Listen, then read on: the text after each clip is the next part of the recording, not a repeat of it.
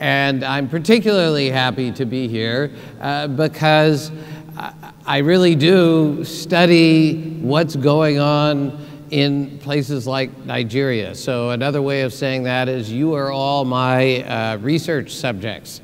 And I'm very grateful to all of you to be here, particularly this early in the morning, particularly after how the law firm does its business.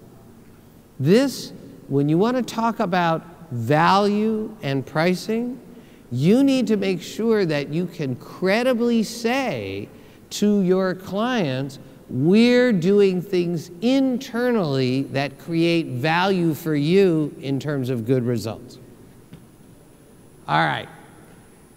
Let me just talk specifically about pricing for a second.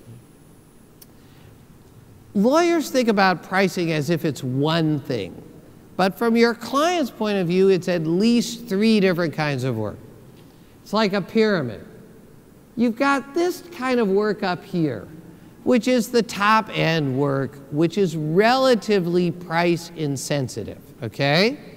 But there's also relatively little of it, right? Think high-end merger, think very high stakes litigation, think criminal litigation against the CEO, okay?